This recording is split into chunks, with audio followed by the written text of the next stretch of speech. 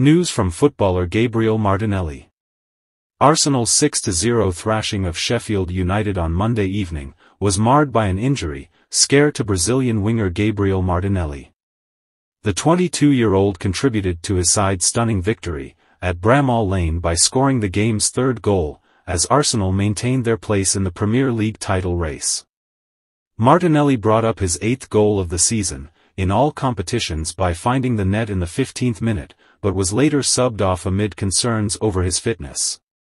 He emerged for the second half, with Arsenal in full control of the English top-flight fixture, before being withdrawn as he limped towards the touchline, with the help of the visitors' medical staff. Gunners manager Mikel Arteta later revealed the winger suffered a cut and was unable to continue in the match, sparking concern amongst supporters, ahead of an upcoming run of crucial games. Speaking to Sky Sports at full time, Arteta stated, "Gabby is just a light cut, and we see how he is." Martinelli has previously been hampered by injury this season, and missed 6 games during a 20-day absence, spanning from September to October last year.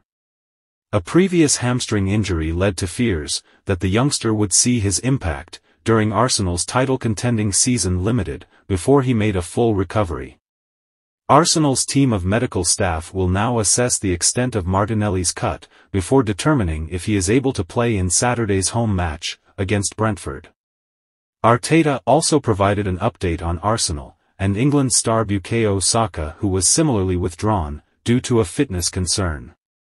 The Gunners' boss revealed Saka wasn't feeling right, and needed to be pulled out of the action against Sheffield United. Thank you for watching, and don't forget to subscribe.